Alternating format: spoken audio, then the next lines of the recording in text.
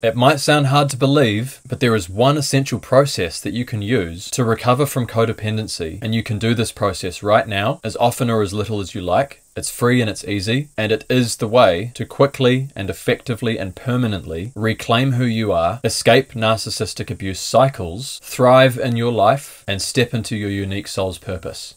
I call it spirit tapping because it bypasses your superego and allows you to connect with who you are, with your essence, with your spirit.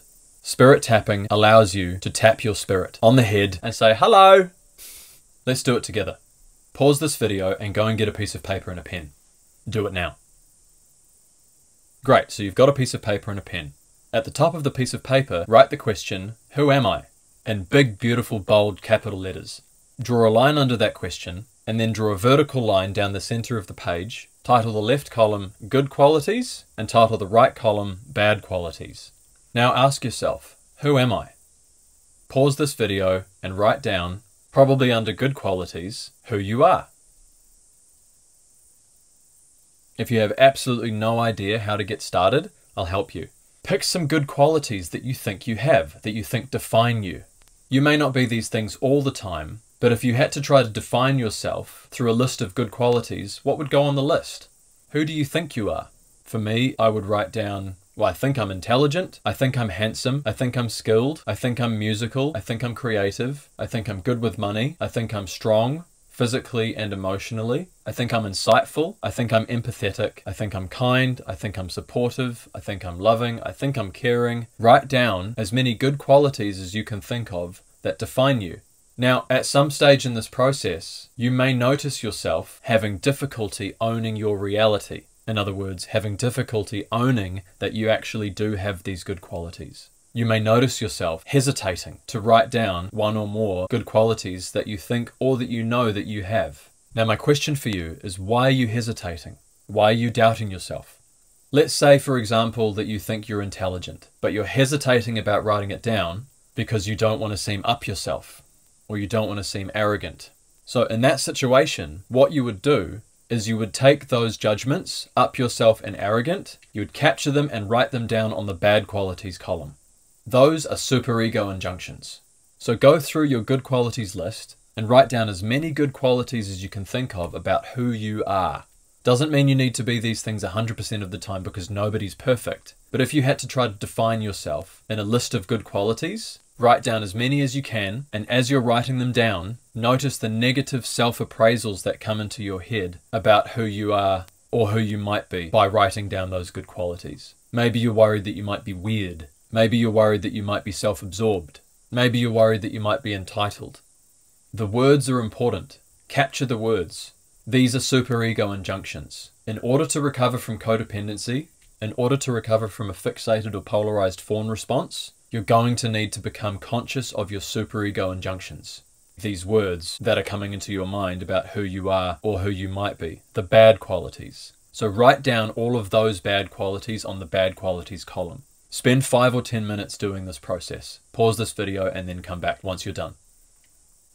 Okay, so now you've got a list of good qualities. These are qualities that you think you are or that you know you are, but you probably don't feel safe or secure owning about who you are, because if you did own these qualities about who you are, it might mean that you are all of the bad qualities that you've got written in the other column. So now what we're going to do is you're going to ask yourself, are you actually those bad qualities? Go through every single one of them and ask yourself, go back through your memory of yourself, your whole life, up until this point, who you are now, and ask yourself, am I, fill in the blank. Am I arrogant? Am I weird? Am I self-absorbed? Am I really arrogant? Am I actually self-absorbed? Really ask yourself. Now, I would bet money on it that if you're listening to this video and you're here on this channel trying to recover from codependency, it is overwhelmingly unlikely that you actually are these negative or bad qualities. Now, this is important. It's not me telling you that you are not those bad qualities. You have to ask yourself, am I arrogant? Am I self-absorbed? Do I really think so? What you need to do is to conclude to yourself through your evidence of your own life that you are not those bad qualities. Because what this does is it flips the mirror. It turns the internalized narcissistic abusers in your psyche back upon themselves. If you have narcissistic abusers in your past that invalidated you, now you can do the work to invalidate them. You flip the mirror, because it's actually their judgments that were invalid about you. This is how you can step into healthy narcissism. The purpose of this process is for you to be able to take an accurate inventory of who you are. You can name your good qualities and see that you actually are all of these good things that you think you are most of the time, enough so that it actually defines you.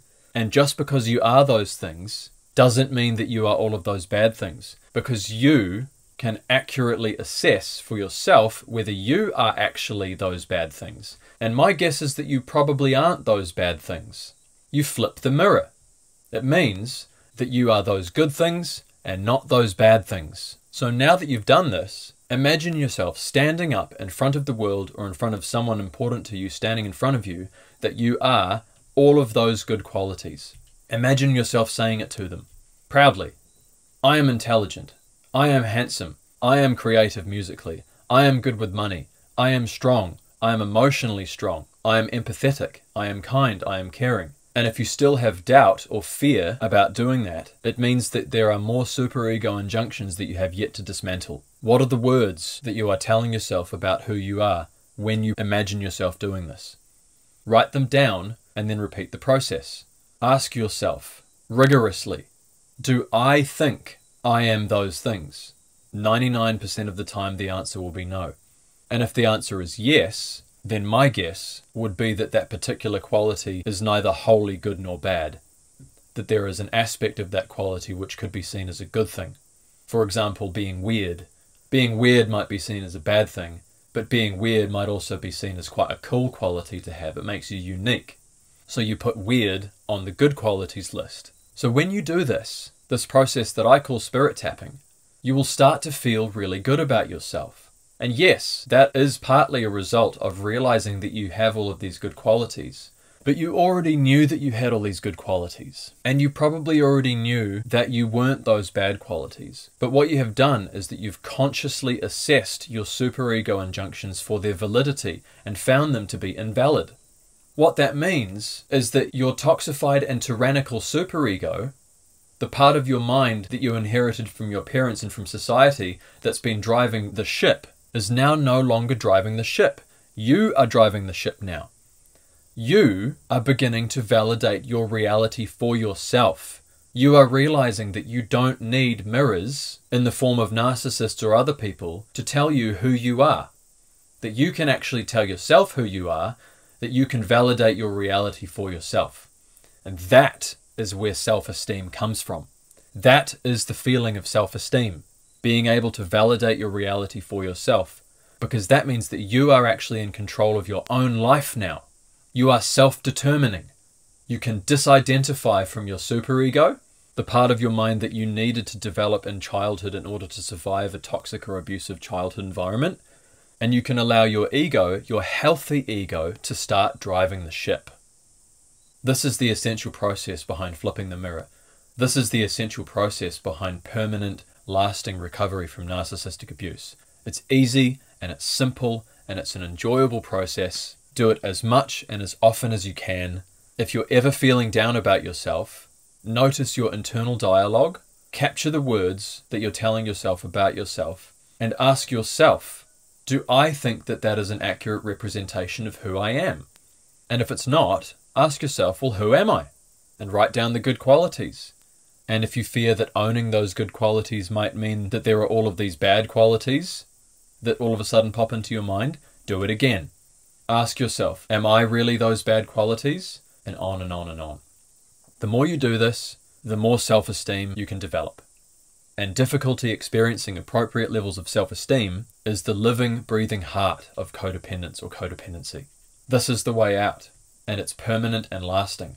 Because once you learn how to validate your own reality for yourself, it will become a habit. It'll just happen.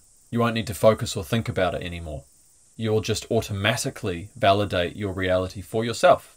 As always, if you liked this video or you got value from this video, please like this video and subscribe to Flip the Mirror. I'm constantly creating new content that's relevant to recovery for victims and survivors of narcissistic abuse. And if you're stuck or you're ready to fast track your recovery or take it to the next level, then book a one-on-one coaching session with me. The link to that is in the description below. Sessions go for 40 to 80 minutes, depending on how much you've got to bring to a session. Sessions are currently $100 per session.